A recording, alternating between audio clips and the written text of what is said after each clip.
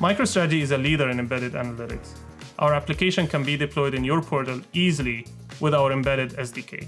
One of the features that we've had a lot of requests from our customers for is the ability to display a single visualization rather than the full dossier in your embedded application. In this video, I'm happy to walk you through how you can do that. In this example, we've embedded a dossier with 2 pages with multiple visualizations per page.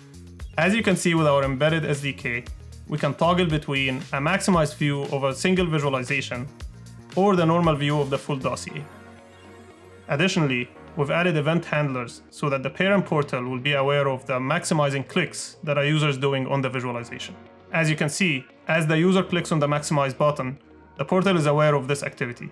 Not only that, you can select a single visualization to be displayed by default when the dossier opens. You can also hide the maximize button so that the users are not able to go back to the full view of the dossier. You can also choose any visualization on the dossier to be displayed by default, even if it's not on the present page. Thank you for watching this video. For more information, check out our website, microstrategy.com.